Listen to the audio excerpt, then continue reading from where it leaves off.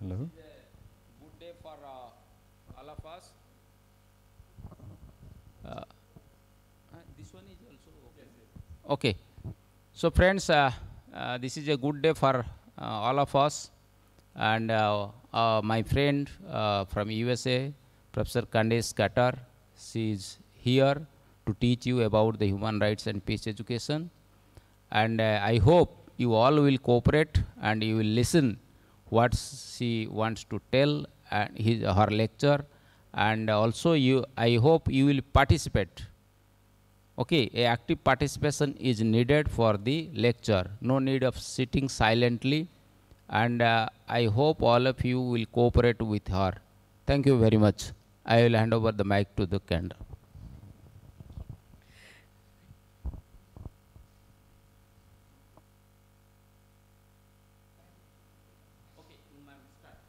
All right, thank you. Can you hear me out there all right? Thank you so much.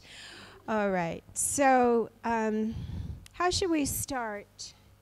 Actually, let me give you an overview of the course, just what I intend here. You've already seen a plan ahead day by day and a schedule that was planned and given with the grant proposal and the approval of that schedule. And I'm sticking to that for the most part, but I modified it a little bit. So you will see a loose alignment with what I'm presenting to you based on my experience and my expertise in this area.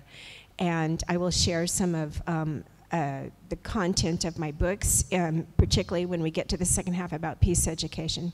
So just letting you know, I'm loosely following that one. I'm including all the content of that plan, but I've tweaked it a little bit. And thank you for bringing the resources that we need here. So the overview of the course, I'm going to talk with you, and I think I'm getting an echo. Are you hearing an echo? No? Okay. I'm going to talk with you about human rights. I have some presentations to make with you, but I want your participation, your ideas, as I said earlier, your perspectives, your knowledge, your awareness. I have very little in this area. This is my first visit to this part of India. And so the first part of the course will be about human rights, and we'll talk generally today about the major concepts of human rights and her history, and then we will do a reflection activity today, but then as the week progresses, and we only have one more day this week when we're meeting, right? And I'll go more in depth about human rights and some conflicts that come up, some breaches of human rights, some opportunities for us to respond to those breaches, to think about those breaches, to teach about those breaches. Then later on in the course, I will share with you just some aspects of how human rights education is to be done, particularly here in India. There's quite a bit that's already been done. And then we'll move on and look at how human rights education, as it's been very well laid out in many areas of the world, maps onto peace education. How do those two components compare of education? Then I will segue in the following days into peace education and some aspects of peace education, particularly that I have researched and written books about, articles and books, and shared as a Fulbright scholar in different areas of the world. I think I mentioned earlier, I particularly have worked in conflict zones during direct violence and post-violence. So I've had a lot of experience with the healing processes and the dealing with students who see each other as enemies, given that their areas have just gone through war. On that topic, I have worked in Israel, I have worked in Ukraine, and I've seen firsthand some of the conflicts that have risen up into direct violence. Okay, so that's it. We will work through human rights education, peace education, applications in your mind, in your life, in your curriculum. And on that note, I want to say that, as I did earlier, education happens in several ways, and I'll elaborate on this later. But we have the formal education that we have here in schools of all types, even in preschool. But we have the informal education that we start from the moment we interact with another person. When that baby comes out, how we interact with that baby is an education, and continually throughout that person's life. So education is particularly important in early childhood, but all throughout the rest of our lives. We are educators by our actions, by our thoughts, our words, and especially what we model. So I want you to also think about how you are as an educator in your community, in your home, interacting with people everywhere you go in the world, because that is your curriculum too. Some people call it the hidden curriculum. How the school is arranged and what that means is also the hidden curriculum. This is all very educative. And I want you to think about all of that as we go through this. Okay, so we're going to start with a brainstorm activity. Who does not know what a brainstorm is? Oh, you're all so well-versed, I don't have to teach you then. Okay, so I'm going to start with a brainstorm activity with you, which I feel is a good way to start teaching about any concept and or topic, actually. So in brainstorm, you share your ideas and you don't qualify them. You just state what comes to mind. There's no right, there's no wrong. Just state what comes to mind. And that's what the storm brings. You don't know what the storm is going to drop, what the wind is going to blow, how the precipitation is going to come out. It just comes. And that's what I want you to do with us now. And I want you to write down. So you're probably ready, I hope so, to take notes throughout the course. And I would like everybody to do this. I would like everybody to have a writing utensil ready. And if you want to do it on a computer, you're welcome to do that, although I think it'd be easier to do on paper, because we're going to be writing in columns. And then we're going to be making symbols next to words. And so, you know, you might get delayed trying to do it on a computer if you have one, because trying to find the symbol to put on that word might distract you. So we're going to do a brainstorm activity, and this is what's considered a higher order thinking brainstorm activity. So, and when we do it, I don't want any hands raised. It's too slow. I've done this with all ages of students. I think you heard I've worked with children all the way up through adults. And it's just too slow to wait for them to raise their hand and call on them. And so I don't want any hands raised during this brainstorm activity. I would like you to just call out what is on your mind when I give you the concept, and say, and one word is good, 2 words at the most, because just give us the idea, just give us the word, 2 words at the most, what your thinking is about that topic. And then we're going to write them on the whiteboard here, and you're going to write them at the same time. And we're going to write them in columns, because in the next step after the storm, when we start categorizing, it's easier, particularly for the teacher, professor, whoever, to come up here and find the word when we go through categorization, because they'll be spread across here. And it's just easier if you say, oh, in column 1, 2, or 3, or 4, that's where the word is. So you'll see how this flows out. So, okay, so I have a scribe. Thank you so much. And he's so kindly helping me with this, because I forgot to say, you give the word in any language. We do not, in a brainstorm, say, oh, this has to be just in this language. And so because you may have some words in Mizo or some other language besides English, feel free to put the word out there. And he may be better at spelling it than me. If I could spell it at all, because I'm new here. So, okay, so you ready? All right, so you start the brainstorm with this question.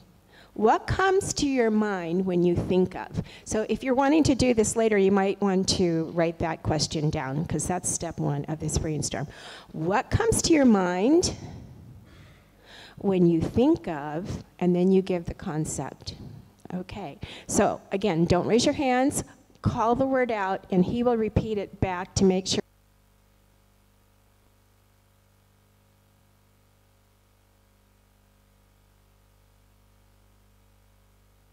all the way in the back? No. This one's on. Okay. All right, everybody ready? Okay, you have your writing utensils, your paper ready. Great job. So what comes to your mind when you think of human rights? One or two words. Okay. Oh, get a microphone. There we go. You want me to use that? No, you have one. Okay. So, come on, call out a word. What comes to your mind when you think of human rights? Don't qualify it, just say it. Freedom? Is that what I heard? Okay, freedom. Freedom. And so, can you repeat them back because if you can hear it. Or maybe I should go out here with the mic. No, I'll be too slow with the microphone. Freedom. Okay, what else? Call them out. Equality. Equality, right? Good interaction. Keep calling the words out. Everybody. Justice, security.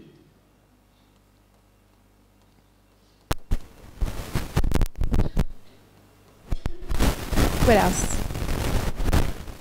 Quality education.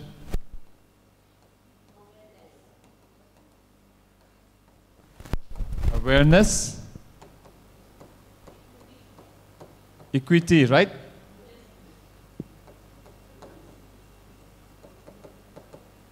You're writing them down too.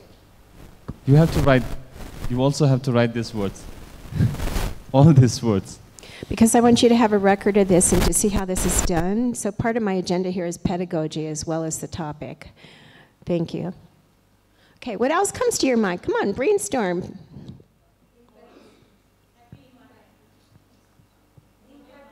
Huh? Empathy. Okay. We're just too far apart in a classroom. It'd be easier to hear.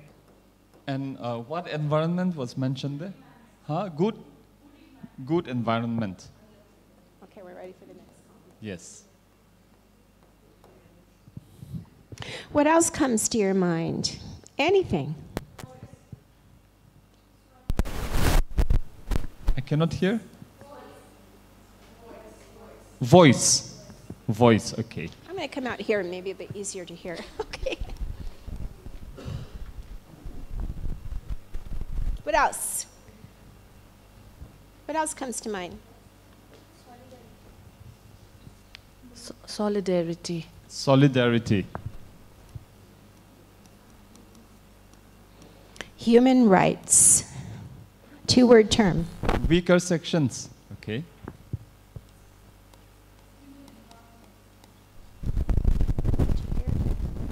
Who said it? Women empowerment. Women environment? Inclusivity. Thank you. Empowerment is being said over here. Empowerment. Empowerment. Oh, women empowerment. Thank you. Okay, wait. Sorry. Women empowerment. Yes. Oh, you have it up there. Okay. Abuse, okay.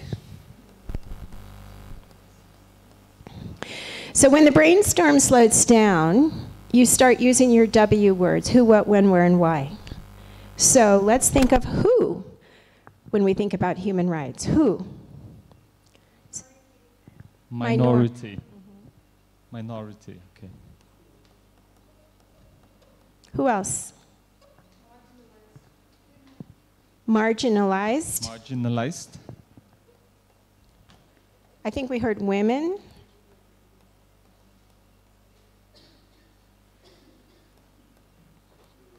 Who else? Children.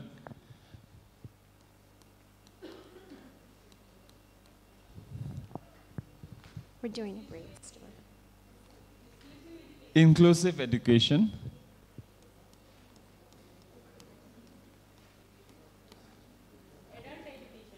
Adult education.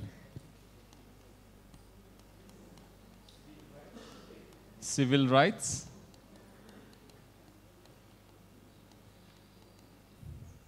Okay, what? What, when you think of human rights? What? Protection.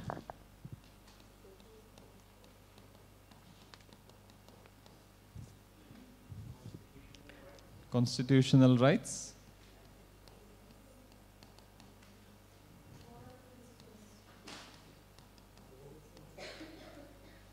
What was the one that was just said?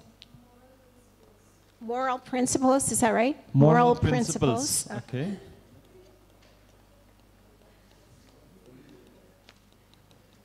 Religion. Mm-hmm. Violation.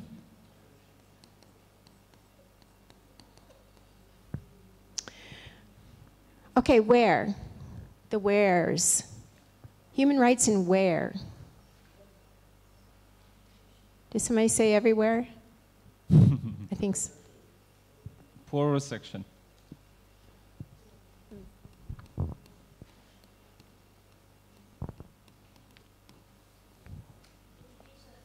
Education.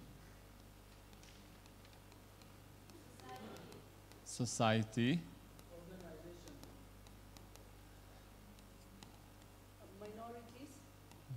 I think we have minorities Yes, up there. We have.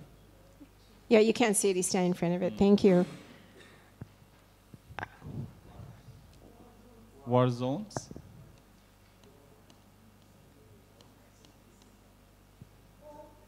Home. Home. Someone said home. No.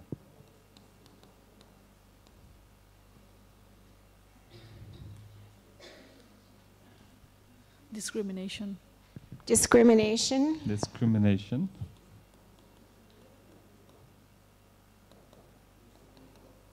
What was the last one? Somebody had it. Another word? Civil rights we have. Yes. Courtroom. Okay, and the last W word would be why. Why human rights? What else comes to mind?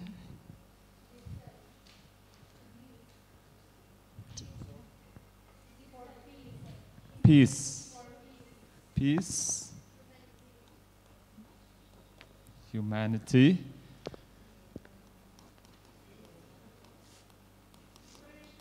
Liberation.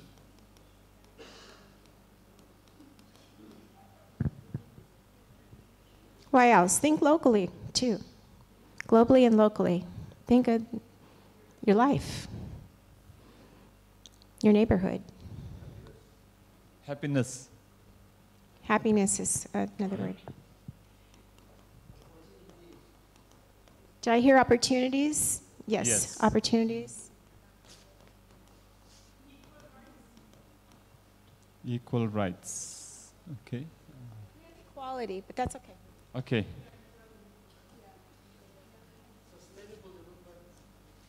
Sustainable development.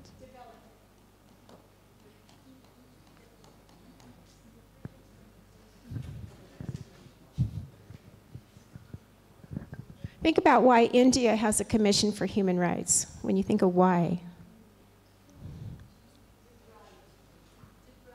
Deprived.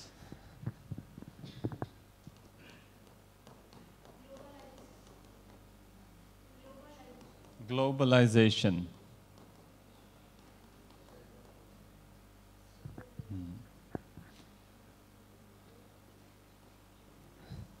Okay, one more. Secularism. Secularism. Okay, I think we'll stop at that just because we're out of space, not because your minds are empty. I know we could keep going for an hour as we think more deeply about what this all means. Okay, so we have a storm and you have the words on your sheets. Great, okay.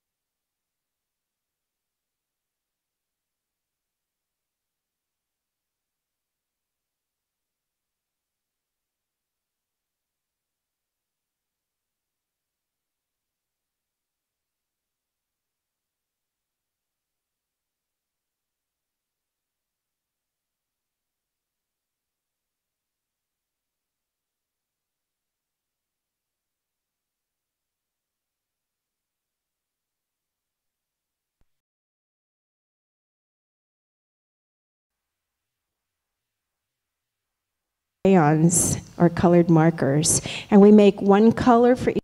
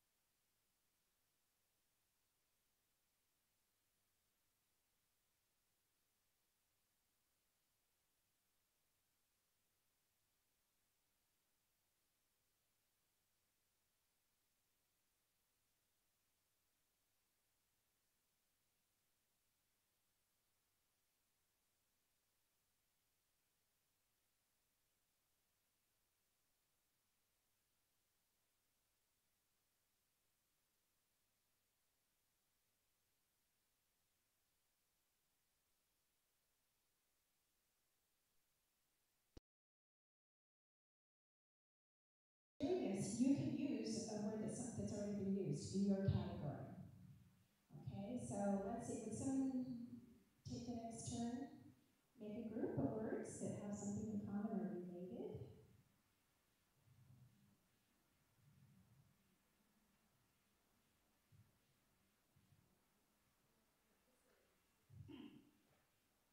So the category I'd like to add here is victim.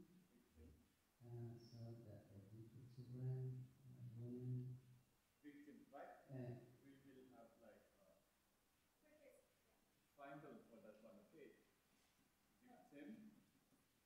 And the word? We're not going to put right here. We're going to put the triangle next to it. So where's victim? Which column? So this is why we have column. Children. So tell him what column it's in because it's hard when you're close. Part one. Children. Okay, and where's victim? Second column, Women. minority, women. Minority. Second column. Yeah. Right in front. So the title is victim. Is that what it is?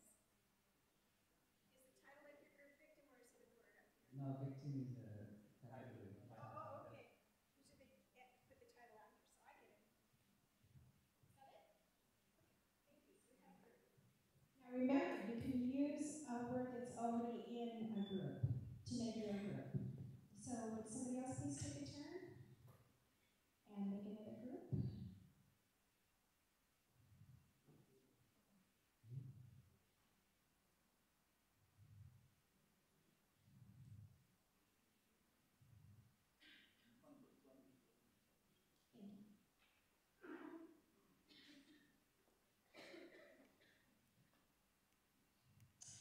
I'll take a turn. So let's see.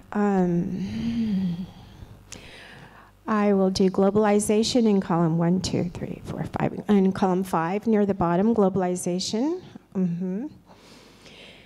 And sustainable development, 2 words above it. In column 5, 2 words above, sustainable development. And equity in column 1. And women in column 2. And I would call my group goals. Okay. So I think we'll stop at this because it'd take a lot of time to get all of these in groups. But this is what you do in your classroom as an introduction to a topic. And sometimes we finish it all together in the classroom. But if we don't, I put the students in groups because it shouldn't be an individual activity. To do another day to finish grouping them all, or at worst, have them do it by themselves. And the reason for this is they're working very deeply with these concepts and trying to get the perspective, like, why in the world would somebody put this word in this group? And I noticed that we have them all in English, and they don't necessarily have to be, as I said earlier, because the more you broaden your language, the more concepts you can get in there. Okay, so we'll stop at this, and this is something I wanted to have not just as a model of pedagogy, but also as a way to see your thinking, to see what you're aware of as we go on through talking about human rights. Okay, well, thank you. You can leave it. Oh, no, I guess not to show the screen, right?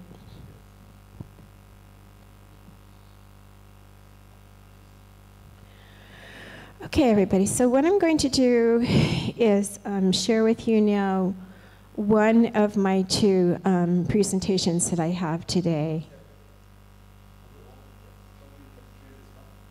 Yes, everybody has a record up there, unless you want to take a picture of it. Don't need to. They all have one on their paper, right? When I do this in the classroom, again with colors, I use a whiteboard where I can just leave it for a while, sometimes even the whole length of the week or month we're studying a topic, and I let the students keep adding to it. As they learn and think about more on the topic, they go over there and they keep adding to it. Sometimes I also put white paper across the wall, butcher paper, and markers nearby, and they can keep adding to it, and it just gets really beautiful as you see more and more ideas that they have, and it's very inclusive. Okay.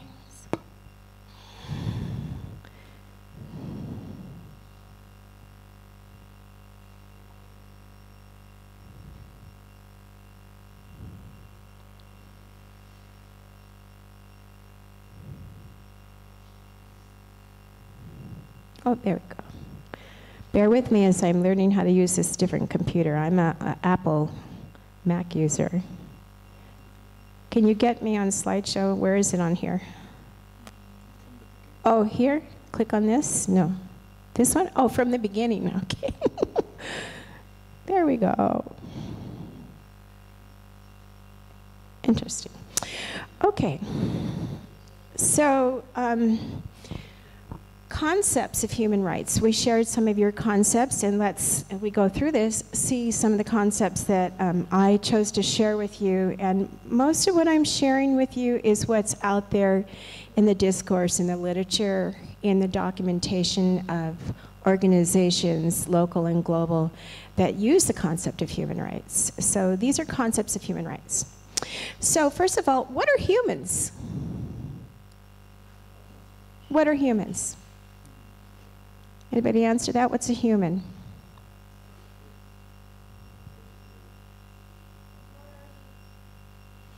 I think it'd be helpful to have the microphone. Do somebody want to?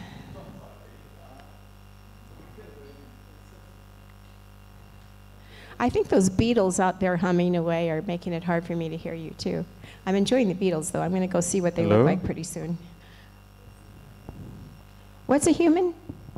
A moral being, those who have soul. A moral being. Oh, okay.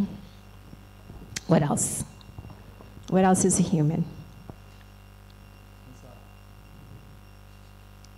Are humans animals? Uh-huh. Scientifically, we're classified as animals. Mm-hmm. What else? Anything else? What is a human? Social animal, she's saying. Social animals. Mm-hmm. So we have some social behaviors that other animals don't have. And one is morality. Although we know from our science that other animals have codes of behavior, what's allowed in their group and not allowed in their group. Okay, so human rights entail moral principles. We're moral creatures, and we have codes for human behavior, just like other animals have codes for behavior within their group.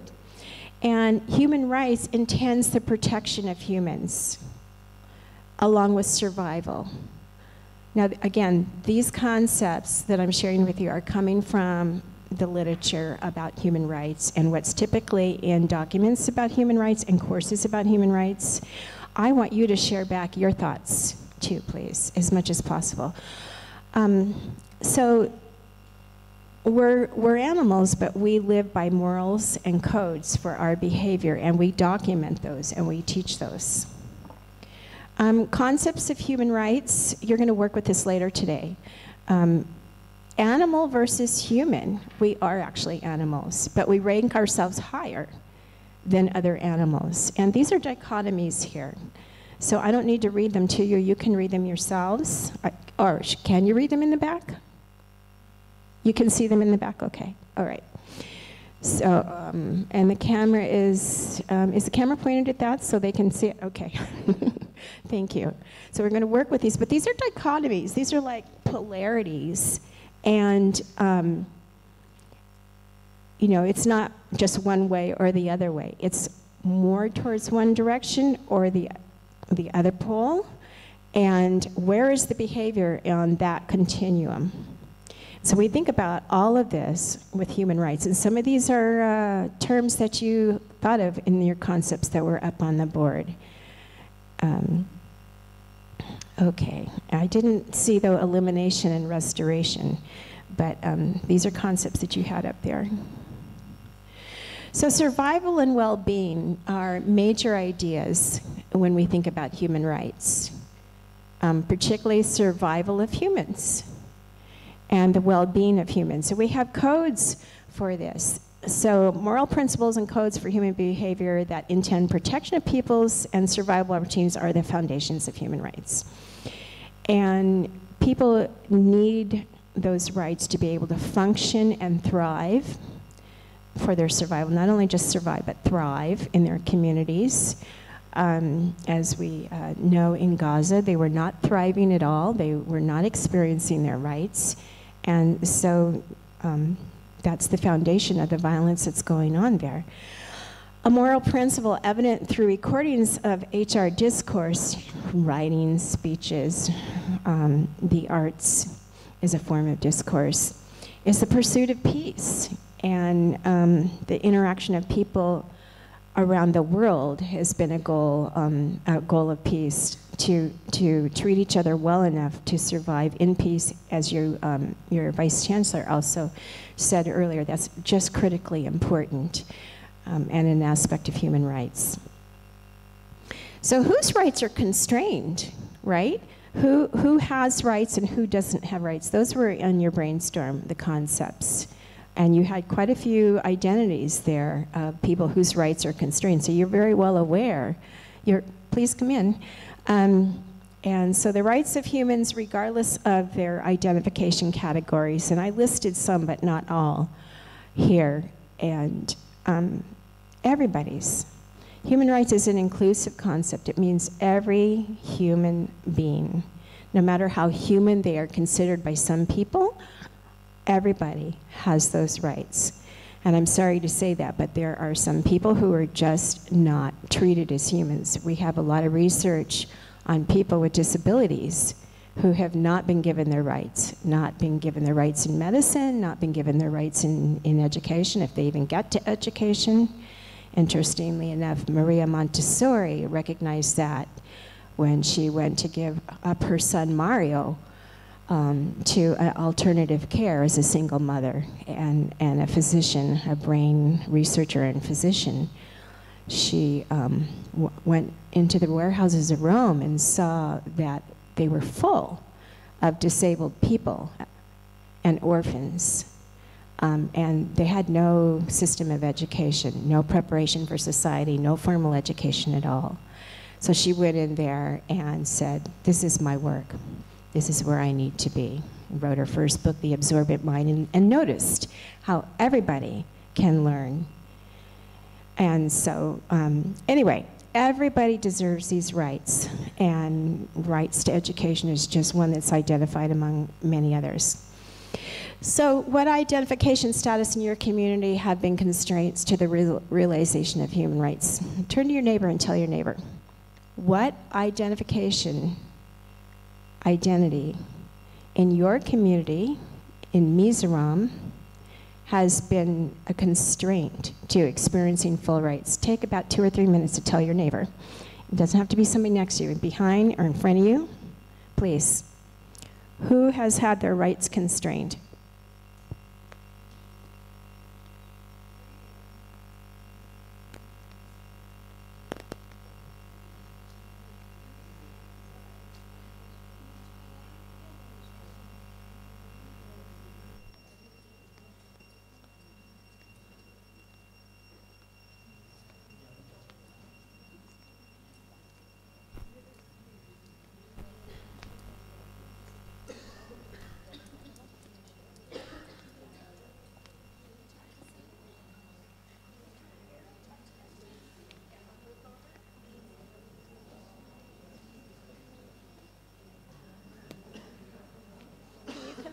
With them?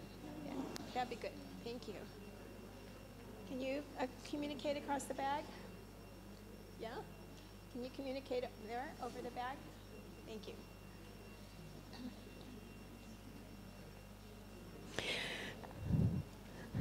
Okay, hold up your fingers to show me how many different types of people you have identified. 1, 2, 3. Hold your hand up and show me how many people, different categories of people, you have identified in Mizoram as not fully experiencing their rights. Oh. Just one?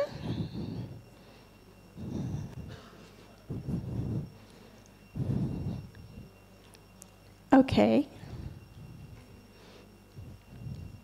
Could you share? Would you mind sharing? The disabled.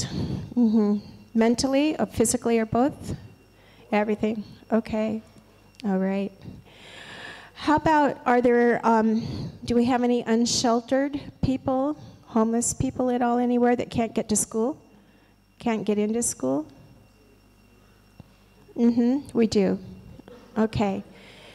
And then we have some people who have identity categories that are not given their full education opportunities in school.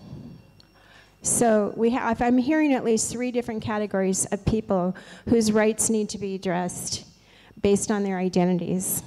Okay. How has the curriculum you've experienced in whatever majors you've been, I think that you have studied something else besides education, but regardless, just even in education, how has the curriculum you've experienced included issues of identification and human rights? In which class? In which classes, in which courses has the topic of the rights to education, equal rights to education, adaptations of education for those particular types of people with certain identities, in which courses have you run into that? I'm sorry, I couldn't hear your answer. I don't know your courses. I haven't been able to see your list of what you study, so I don't. Law, ma'am. In law? Education law? Okay. General law. Okay. Courses, B.Ed courses. Yeah.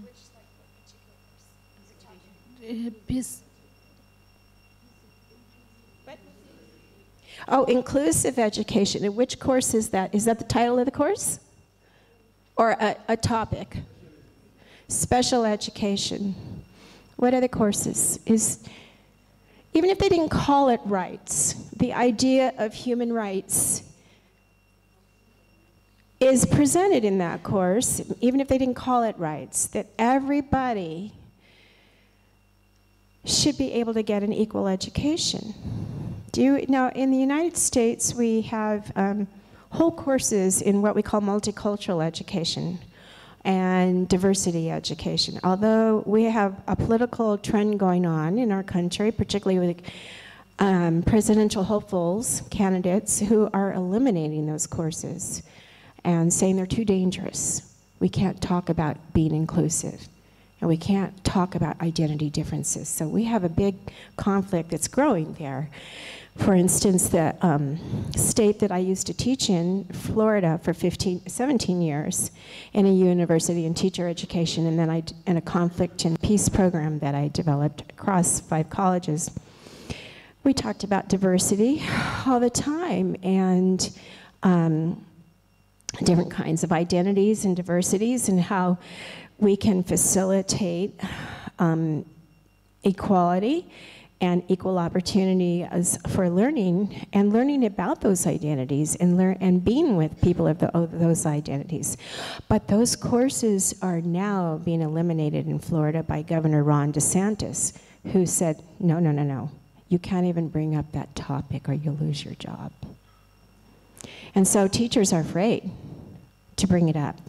And my peace and conflict program that I started there wouldn't have lasted. I left there 6 years ago because I was invited to work somewhere else. And it was a very interesting opportunity, so I took it. But I'm glad I got out because, well, I'm sort of glad I got out for the sake of having a job. But the other sad thing is that I'm very, very concerned about teacher education students who are not allowed to even bring this up in a course.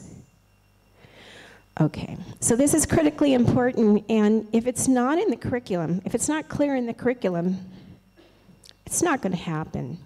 It needs to be clear in your curriculum. So one of the emphasis I want to make here is that your curriculum, as I said earlier, is what you formally teach, but it's also in your discourse, in your communication, in your lifestyle, in your interaction with young children to adults. That's your curriculum.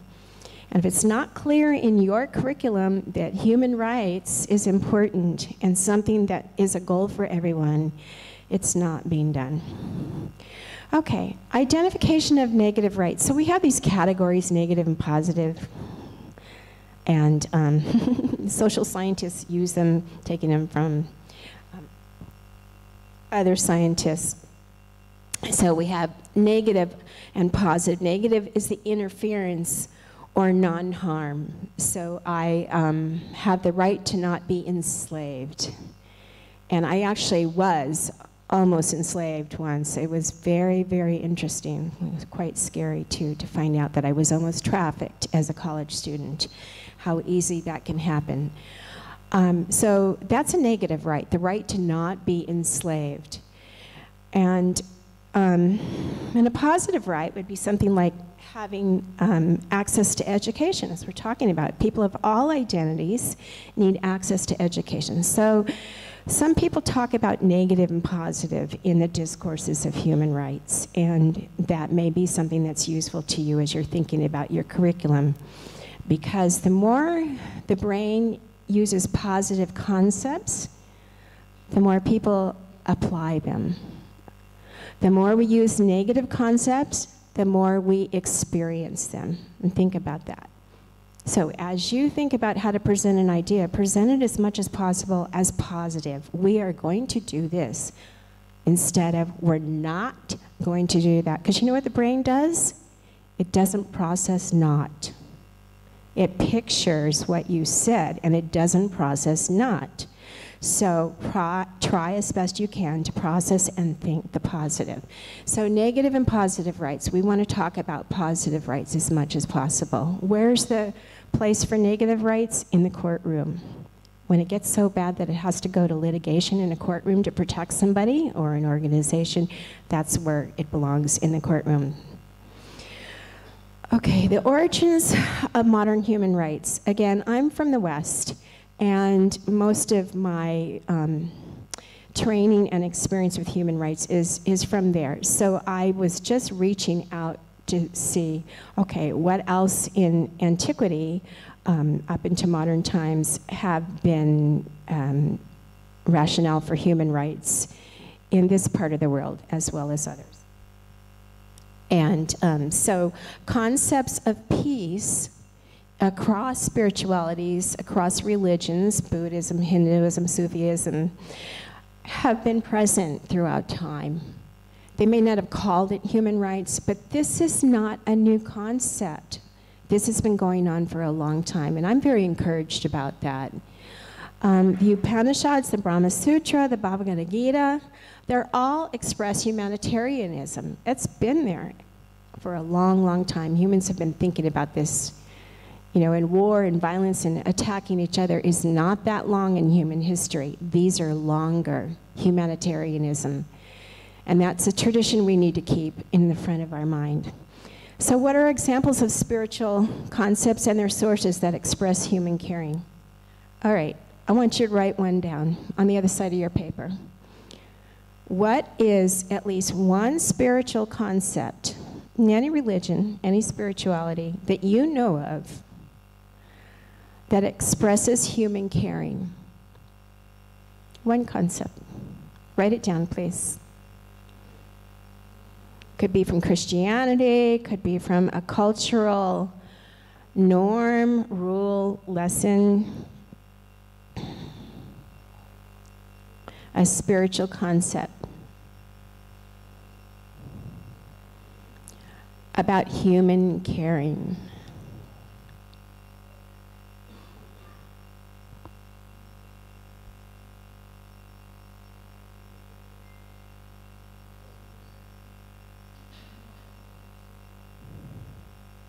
You're welcome to write more than one.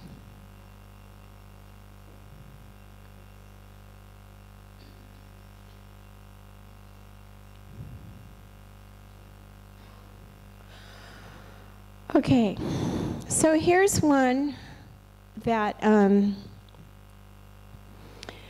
the Code of Uranamu in Mesopotamia was written on tablets in the Sumerian language during 21 to 2050 BC. One rule was compensation to the victim for damages from mental or physical injury, as well as loss of property. Pain, suffering, and emotional distress were categories of loss to well-being. Here's a concept, ancient concept. No pain, no suffering, no distress. That's caring. The Code of Hammurabi was written in Old Babylonia on basalt, 1755 to 1550 BC. Its top depicts the leader of Babylonia was Shamash, the Babylonian sun god and god of justice. Sun worship and across cultures and time worldwide reflected the influence of the deity on humans. The Code of Hammurabi contained rules for the rights of men, women, children, and slaves. These are just examples from antiquity, that this is not new. Ancient Egypt promoted the rights of individuals and suppressed imprisonment for debt. As an intermediary between humans and deities, the pharaoh was responsible for facilitation of impartial justice. Pharaoh Bokhorus, who ruled during 725 to 720 BC, for example, had been credited with prevention of slavery for debt. In the Achaemenid Persian Empire of the 6th century BC, Cyrus the Great had precursors to modern human rights inscribed. These included the right to practice one's faith without persecution and forced conversion, which was especially important to the Jews who had been in Babylonian captivity prior to Cyrus's conquest of Neo-Babylonian Empire. A foundation of human rights was evident in the reform of Arab society that Muhammad advocated. In the Constitution of Medina that he negotiated in 622, the rights of the Muslims, Jews, and other populations of the region were addressed as one community, or ummah. Muhammad advocated for the increased rights of women and ethnic minorities while he condemned female infanticide. Early Islamic laws for military conduct reflected tolerance for diversity with the rule that prisoners must be treated equally with shelter, food, clothing, regardless of their cultural identity. Are we doing that today? In the Kingdom of Poland, the Statute of Kalisz, initiated in 1264 that constituted the General Charter of the Jewish Rights, designated their protection in Western Europe, where they'd been experiencing persecution. It signified religious toleration while it allowed Jews to trade as freemen rather than remain as serfs. Among other protective clauses, this statute designated that Jews would also be allowed to shop for food. What a right.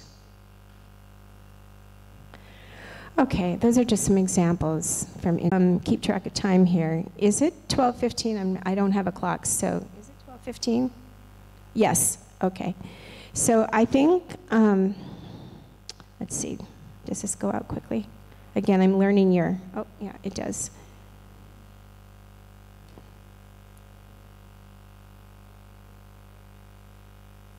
Trying to scroll down here. All right, let me just use the arrow. There we go. So we won't read the whole preamble, but as you can see through it, that and is this highlighting here? Not very well. Okay. Oh, it's not showing. Okay. I'm going to skip this because of time. I hope I can get out of this without losing everything. Again, thank you for your patience. Nope. Okay. I'm on my... It's not showing. I don't know why. Okay. We'll work with that later. Just get me back to my...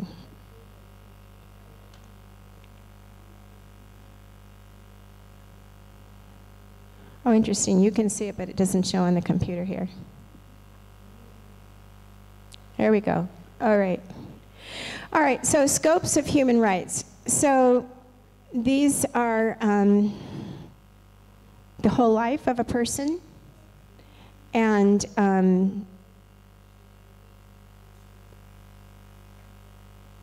okay, and I'll just stop at that. It's through the whole life of a person from childhood to adulthood, and we have codes that cover that. And classifications of human rights, these are classifications that the United Nations came up with when they wrote their first global human rights policies. So civil, political, economic, social, cultural, and development-oriented rights. Some of these became laws, and some of them are what we called soft laws. They're not enforceable in courts, but they're held up as standards. And okay, so I'll stop there, and I think we need a break. So let's take 10 minutes. Okay, let's get up and take a break for 10 minutes. Okay, thank you.